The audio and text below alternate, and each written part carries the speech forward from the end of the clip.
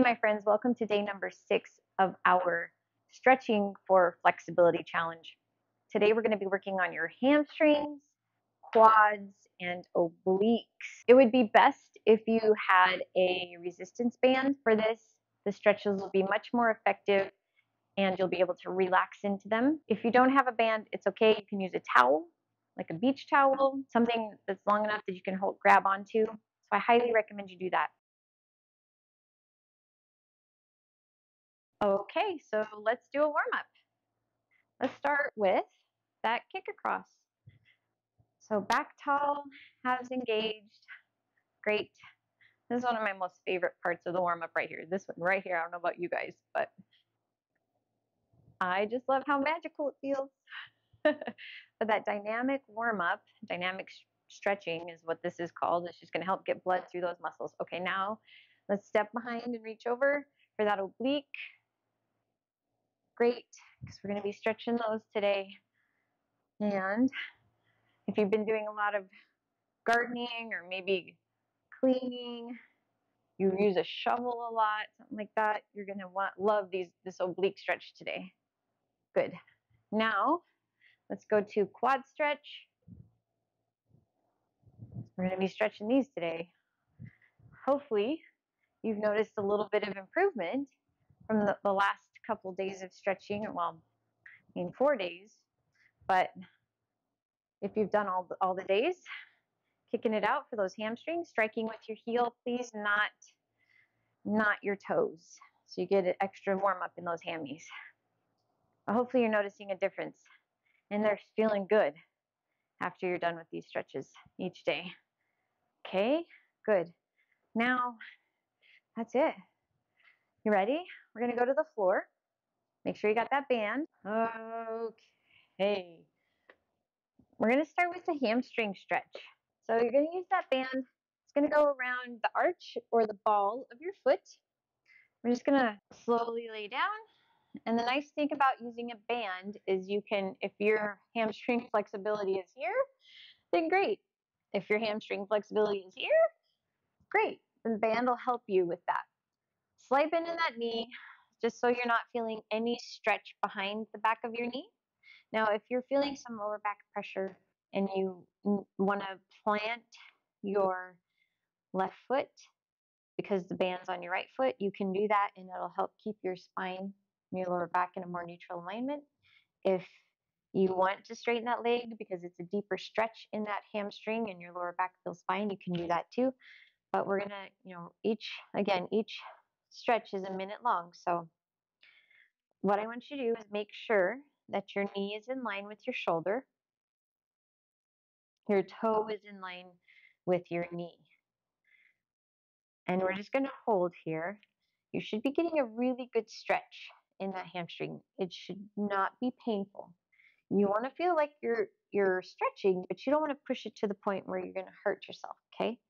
So we're just nice and controlled and relaxed. You're not fighting it. If your leg is shaking a whole bunch, then that means you're trying too hard and you're fighting it. So back off, relax just a little bit, and hang out there instead. All right, so you have 10, 9, 8, 7, 6, 5, 4, 3, 2, and take a break. Okay, we're going to stay on this leg. Don't switch legs yet. We're going to stay on that right leg, okay? But what I want you to do is now, you can either plant your foot or straight leg, it's up to you. But I want you to take that toe in line with your left shoulder. We're going to just hang out there. So this changes the stretch in that hamstring. So now we've moved it to the outside part of that hamstring. Now I'm going to give you a couple of options that you can do with your foot. You can keep your foot, flush with your ceiling, or if you want to internally rotate, and it'll get a deeper stretch, and you might even get a nice little stretch in part of that calf. So it's really up to you. If you want to do both, you can do that. But that little internal rotation at your ankle will be a huge change or add additional stretch, I should say, to how that hamstring stretch is working for you. So we have 20 seconds left. If you want to do both, you can do both. Just please, you do not want to feel anything behind your knee, okay? Keep that back of your knee happy because that's ligaments. Ligaments don't stretch, muscles stretch. 4, 3, 2, and take a little break. Okay, good. Now we get to switch to that second leg. So we're gonna move that band to your left foot. You can straighten your right leg. You can plant your right foot. It's really up to you. But we're gonna do toe and knee in line with the left shoulder. Just hang out here for a minute. Slide bend in that knee because you don't want it to be behind your knee. If you can like bring your foot super far and it takes you a lot to feel a stretch in that hamstring, then go ahead and straighten that knee out and then you should feel that hamstring. But you just don't want it to be any of the ligaments behind your knee, okay?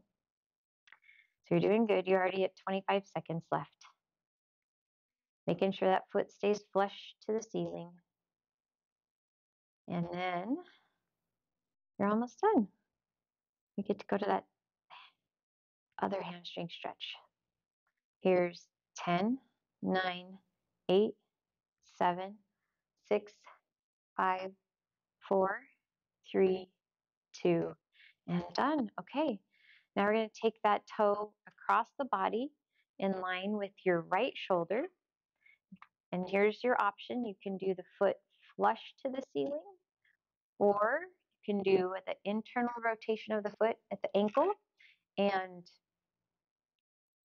keep that there, or you can do both. It's up to you. Try both and see how it feels.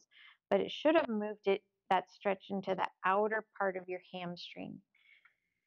And that can contribute to a lot of lower back strain too. This stretch right here can help your lower back, believe it or not. It's amazing how our body's all interconnected, right? Good. And you have 15 seconds left. You're almost done. And then we'll move to a hamstring stretch. I'm sorry, a quad stretch. Here's 7, 6, 5, 4, 3, 2, and done. Okay, excellent. Now, for your quad, you have 4 different muscles in your quad, which is why that makes up your quad, which is why it's called a quadricep, right? We're going to start with just the larger part of your quad. So go ahead, go back to that right leg, like you're going to do a hamstring stretch, okay? So the band is around the bottom of that right foot. Then you're going to roll onto your left side and bring that band over your shoulder for a nice quad stretch here. So you can, the band is going to help you pull that quad to whatever stretch you need. So if your quad is tight and you just want to hang out here where it's not very close to your glute, that's fine. Or you can really try to pull that quad back, bringing that band over your shoulder. You just don't want your quad fighting you, because if your quad is fighting you, that means that you're stretching too much. Also, I just need you to relax that quad, because the tendency can be for you to pull so much that it starts bouncing or it's fighting you, and then that will make the stretch less effective and could potentially cause injury. So you don't want that. Okay, so here's 10, 9, 8, 7, 6, 5, 4, 3, 2, and 1. Okay, good. Let's go back on your back and we're going to switch legs. So go to that left foot and we're going to roll on your right side. And give my little timer here. All right. Just bring in the band over your left shoulder and you can decide how much stretch you want to do there. But try to relax that left quad. Sometimes people want to help that quad by bringing it higher. Just let it relax. The band is doing the work for you, okay? So the more relaxed you are, the more effective the stretch will be. And you might fall asleep. Oh, maybe not. Oh boy, doing good. But I hope it should be a very, very deep stretch. If you're a runner, this stretch should feel hopefully really good. If you have knee pain doing this, then just back off a little bit. Give yourself a little bit more slack on that band so it's not pulling on the knee so much. Right, here's 3, 2, and 1. Okay, good. So this next one, I'm going to give you 2 different options to stretch that quad. It's an additional quad stretch here. You can see which one is more effective for you. All right. So since we're here lying on the floor, we're going to go back to the right foot. Okay. But we're going to roll onto your stomach, keeping a hold of your band. Okay. So it's still going to go over your shoulder, but we want to stretch the vastus lateralis, which is the outer part of your quad. Okay. So with the band still around your front of the right foot, you're going to transfer the band so that it's over your left shoulder, and you're going to bring your right your right heel to your left glute, if that makes sense. And then we're just going to stretch.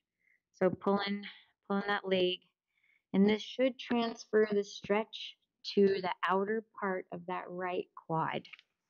Okay, good.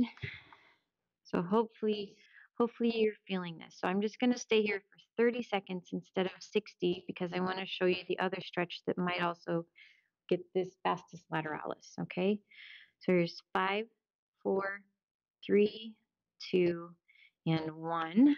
Now we're going to switch that band over to the left foot, and it's going to go over the right shoulder, and then you're going to take your left heel to your right glute. So instead of left heel to left glute, we're going to do left heel to right glute. And hold here for 30 seconds. And again, we're trying to get the outer part of that left quad, because that quad does a lot of work when we're running, jogging, walking. It does a lot of work. Okay, here's 10, 9, 8, 7, 6, 5, 4, 3, 2, and 1. Okay, you can release that. So that was one stretch I wanted to show you. The other stretch for your quad, a little bit more challenging, but it might be a deeper and less awkward stretch for you, hopefully not painful, is, well, let's do your right quad first. So we'll step with that left foot. That left foot's going to help you stay balanced. You're just going to reach back and grab a pant leg, a shoe, your foot, and then you're going to just bring your right heel to your right glute and hang out here. If you want to take your heel to the outside of that glute, or your heel to the center, or your heel to the inside of that same glute, it'll change where the stretch is in your quad. So, feel for, don't fall over, feel for what part stretch you might need the most. If this hurts your knee, I get it. Find a pillow to kneel on, okay? And that's 30. So let's switch to the second side. Okay, planting that left foot, or the right foot, reaching back, grabbing your left heel, bring it to your left glute. And if you're not feeling much of a stretch, just put your shoulders over your hips instead of leaning forward. Kneel tall, and you'll feel it. So again, heel to the outside, heel to center, heel to the inside. We'll change how that stretch is. especially if your heel's on the inside of the glute, then you'll get an extra good stretch in that vastus lateralis, okay? And there's 30. Great. Okay, let's get your oblique really fast. From a seated position, you do not need your band anymore. Okay, extend that left leg like you're going to do a V-sit, except we're going to bring the bottom of the right foot to the left inner thigh. If there's not the range of motion there for them to touch, that's okay. We just want to make sure that that right knee is bent, right foot to left inner thigh area. Then you're going to reach that right arm overhead. And so if this is it, so we're trying to get your oblique now, okay? So your oblique is underneath that rib cage. You have an external and an internal oblique. So we want to just try, if you reach straight overhead and you're not trying to reach for that foot, you just go straight overhead. That'll be more external. If you try to reach for your toe, then it'll change how the stretch is. Okay, so you have options here as to which way you want to go. If you want to do both, overhead, straight overhead, and then try to reach for the toe. Either way, it should be an effective stretch. Now, if your knee is freaking out on you, just give yourself a little bit more less bend in it, and it'll still be an effective stretch for you, okay? So we're going to hang out here for another 15 seconds. You're doing great. Hopefully this feels really good, right? This will help your lower back too, by the way. If your lower back is tight, this stretch will be magical.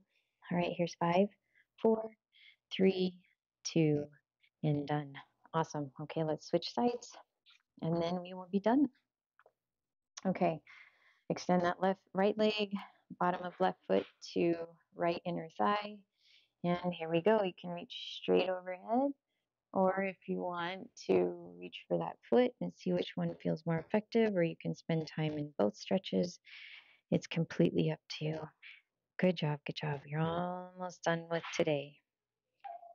Almost done. You're already 30 seconds in. Who wants to stay in this stretch longer than a minute? Oh, just me? Almost done. Almost done. Almost done. Okay. Oh, that's nice. And don't forget to breathe, by the way. Shouldn't be painful. Should feel good. But trying to push that left knee down into the floor as much as you can.